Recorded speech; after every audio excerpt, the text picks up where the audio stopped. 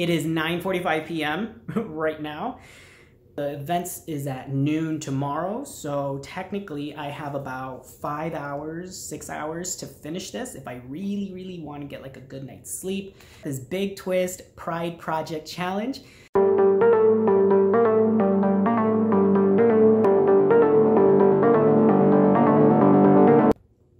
Hello, testing. Welcome back to my channel, everybody. I have a little special guest. Say hi, Choopy. I have an exciting new video for you all, which is a challenge video for me. Tomorrow, I am donating my time for a Pride Parade drive-through. So it's a non-touching event. It's gonna be sunny. It's gonna be, I think, 80 something tomorrow and super sunny. I did it last year and I did the fatal mistake of not putting on sunscreen and I ended up getting so many burns that I was peeling all over.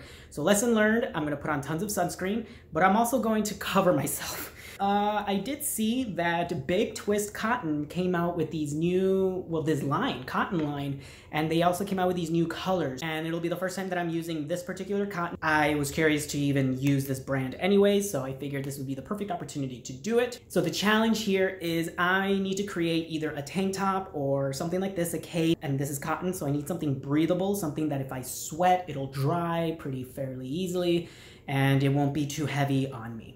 So I have experience doing capes in the round, and I have experience doing ponchos up and down from top to bottom. So I think what I'm just gonna do, just for all intents and purposes and to keep things nice and simple, I am just going to make a rectangle and 2 rectangles. So the recommended hook size for this is a USI, which is a 5.5 millimeter. I think I'm gonna follow the recommended hook size because I kind of wanna work this up kind of fast. I want it to be lightweight, so we need this to be lightweight. We need this to be flowy, so if I'm dancing and moving around, it's not heavy. I will measure, so from my shoulder to my, just imagine armholes. So I think from my shoulder right down to like the armhole of the tank top, so kind of like down here. I think that's where I'm gonna make the length of it. It's really soft.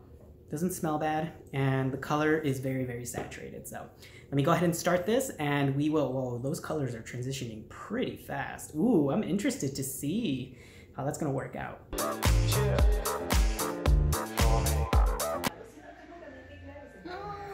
That's cool, oh wow.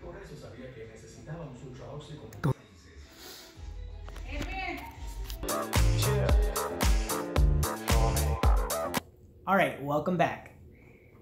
This is how much yarn I have left after 1 skein, and I was just playing around with it. I managed to make this much of the garment with just 1 skein, which tells me that in 2 skeins, you should be able to do 1 full panel. All this is half double crochet and double crochet window pane.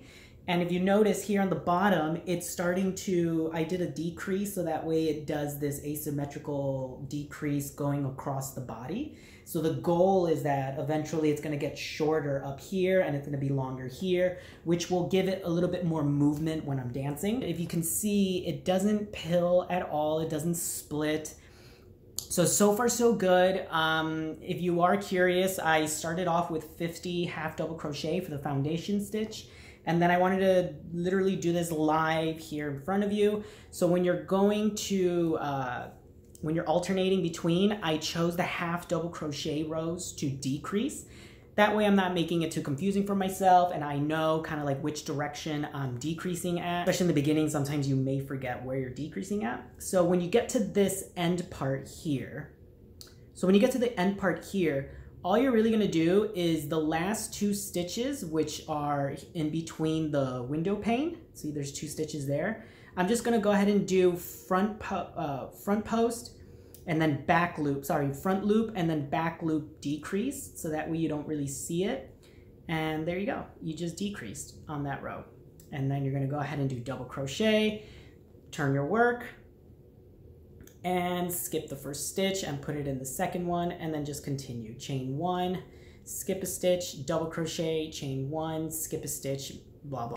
One thing I am gonna say is I might add fringe or just cut up pieces of the cotton yarn and let it dangle, so that way there's even more movement to this garment.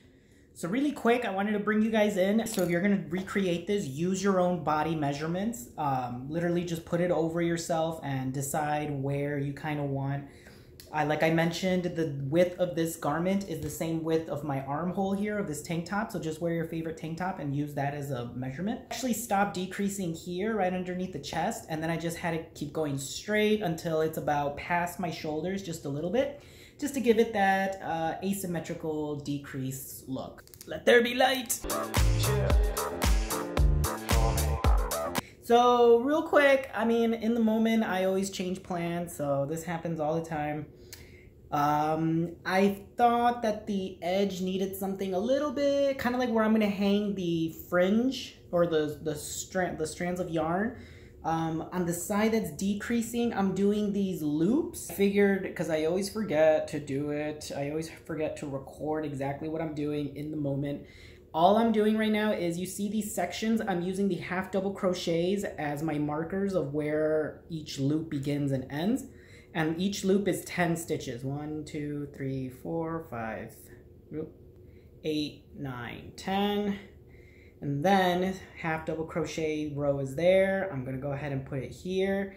And you always wanna try and put it into the loop or inside the stitch as close as possible, and that'll give you a nice clean join. Otherwise, it'll look like you're putting it like in the stitch and it'll pull your yarn up. So that's a little trick that I can share with you all.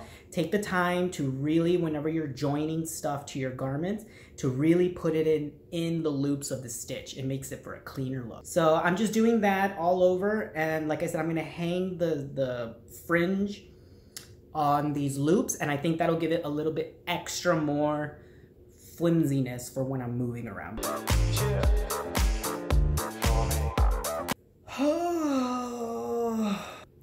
It's late. I'm gonna go to bed, but I managed to finish the second panel. Well, technically I have like 2 more rows to do, so I'm gonna do that and then I'm gonna go to bed. But yeah, so far, if I hold this up right, I got my 2 panels here. Just gonna do the 2 rows, go to bed, wake up early, connect them, do the loops on the other side, and then just do the fringe. The fringe should be relatively easy.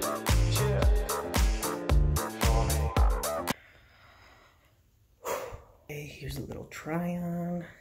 It looks really, really cool. I like how it dangles here off my arm a little bit. So far so good. I closed it up here on the edges. And now I'm gonna try and add as much fringe as I can along the edge, like, you know, dangling yarn strands. So let's go ahead and do that.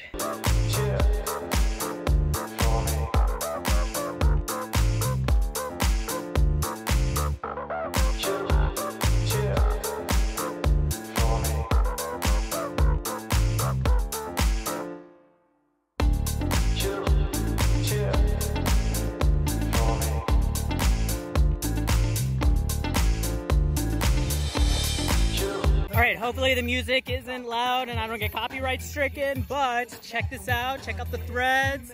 This is how it looks like under cloud light. So far so good, we're having fun here. It's a drive-through pride parade. I volunteer my time. I did it last year and I'm doing it again this year at Buffalo Grove, Illinois. Always a pleasure to give back to, even if it's not Chicago, it's always good to give back to your community. So anyways, check it out. Check out the threads. It came out so good. I'm gonna try and insert some video clips of us dancing where it's nice and flowy and stuff like that. But it just drapes so nicely, and when you're moving around, it really does make a big difference. You don't have to like move too much. So mission accomplished. It's done. Oh, it's so much fun to do. Alright, well hopefully you guys enjoyed that video. Let's do some quick shout outs. Thank you so much to all of the channel memberships. Let's start off with our influencers. Shout out to Ilse, shout out to Karen Miller, and shout out to Blanca Valtierrez. Thank you so much for being a Limon influencer member. And for our inner circle, we have Dina's Homespun Fun. Sorry, I was trying to read the whole name. And then we also have Ola Joe, the Crocheting Sailor, and Cocktails and Crochet with Coco. Thank you so much for being part of the inner circle. And quick shout out to my Limon family members. So Lisa Pratt, Rose, Susan, Amanda, Angela, Lauren. I see you and I appreciate you. Thank you so much for being part of the channel. And I will see you guys in the next video.